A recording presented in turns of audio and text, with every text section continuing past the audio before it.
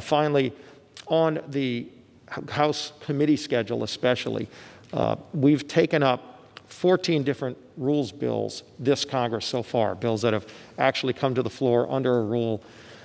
Unfortunately, only one of those bills actually went to committee, meaning 13 of the 14 bills never even went to committee to have the debate in the openness and the transparency that this Congress deserves. I think that millions of people across the country would expect that we would be having as we're shaping policy, that it's not just a one-sided approach, that if a socialist agenda is being pushed by one side, can't the other side at least have that discussion in a committee process, offer amendments? The amendment process is critically important, and that's been lost too often. Even the $1.9 trillion spending bill, that over 90% of which had nothing to do with health needs, not a dime of which was dedicated to safely reopening schools, which is a huge cry amongst millions of parents across the country.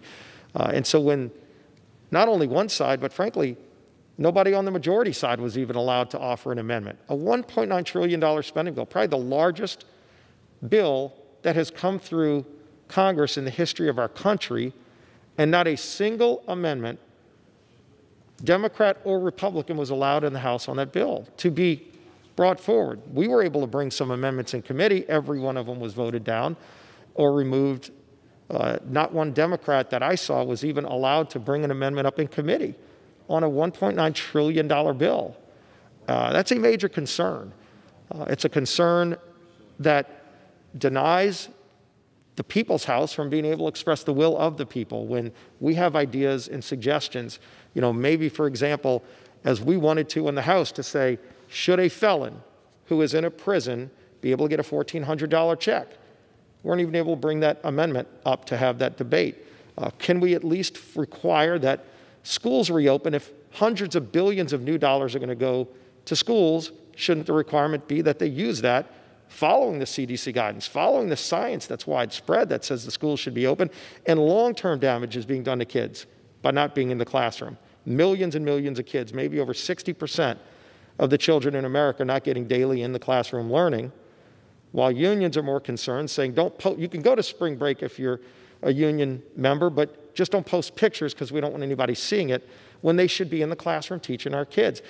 That debate never got to happen here on the House floor, and frankly, in most of the committees, because these bills aren't going through committee, and that one bill went through committee with the order clearly given not to allow a single amendment. Not a single amendment in the House was added to a $1.9 trillion spending bill. I'm sure some people might think that was the perfect bill, that not a single change. But sometimes the smallest bill has a change made that makes it a better bill, but not that bill. That's not who we should be as a House, that kind of closed process. 13 out of 14 bills didn't even go through committee. And the one that did, the $1.9 trillion bill, not a single amendment by a Republican or Democrat in the House was allowed to be added.